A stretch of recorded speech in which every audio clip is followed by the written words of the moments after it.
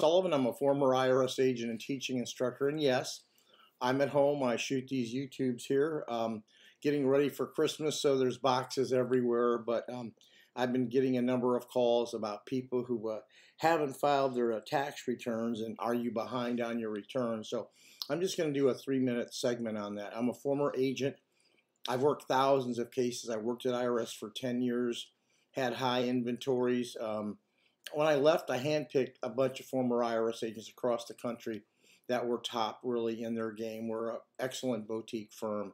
I've been on all the major news stations. I'm not going to talk much about myself. We're good. We're very good. Just whatever I tell you, it's kind of gold to you because I know what's going on at IRS because I should. I've done this so long. My hair is gray from IRS. Anyway, I just want to let you know that if you have, if you're behind on filing tax returns, this is what you have to do. Here's the steps to take, okay?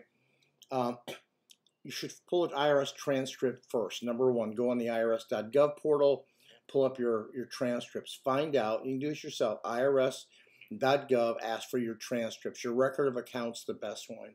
It tells you what's owed, what's not owed. We must, or you must, work off the official record. So that's number one. Find out what's owing and what tax returns have not been filed. Then you or someone else like us, whoever, you want to get those tax returns filed. You see what are missing. By the way, you only have to file the last 6 years. That's kind of cool. IRS has a policy statement. Not many people know about it. This is all popping up. Being a former agent, we'd obviously know about this. This policy statement P5 133. Look it up yourself. IRS policy statement P5 133 lets you know you only have to file the last 6 years federal tax returns. So we can do that. If you're a W-2 wager, you can pull your transcripts and they'll tell you what your W-2s are. If you're a 1099, they'll be on there. But you probably need to get someone if you're self-employed, because a lot of times reconstruction is necessary. Then once you go ahead and get those tax returns filed, IRS is going to start billing you. So what's going to happen? Well, we kind of like to get the case early if we can. We like to look at the financial statement because we know what IRS is going to do. That's what I did for a living for 10 years.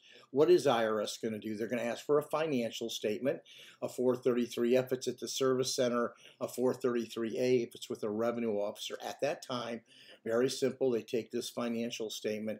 They'll either put you at that time in either currently non-collectible, CNC hardship. Cases stay in there a couple years because you can't pay. Interest and penalties run, but IRS comes out and takes a look later. Or they'll ask for a payment agreement. They can recommend an offer, but they don't do that there. You'll have to file your own offer, and that goes to a different group. That's when you can settle. Don't just try to settle your debt unless you know you're eligible. There's a lot of people that'll take your money. I just had someone charge $70,000. They were ripped off to the hilt for the offer and compromise, and they weren't eligible for it. As soon as I looked at the financial statement, it didn't have a choice. One of the advantages to using former agents, we know what's going to happen. Sometimes we can polish up your financial statement a little better, make you look better. We're going to know the results before we call IRS. Anyway, now you know what to do. You want to get your tax returns filed, wait for the bill. If you're going to do your own work, call IRS at some point in time. Get ready to give them usually a 433F and be prepared to have your case into currently non-collectible, hardship, or a payment agreement. But I'm going to tell you, if you don't know their national standards program, you're going to have a payment agreement out your kazoo. Trust me. Give me a subscription. I told you the truth. Thank you so very much for listening.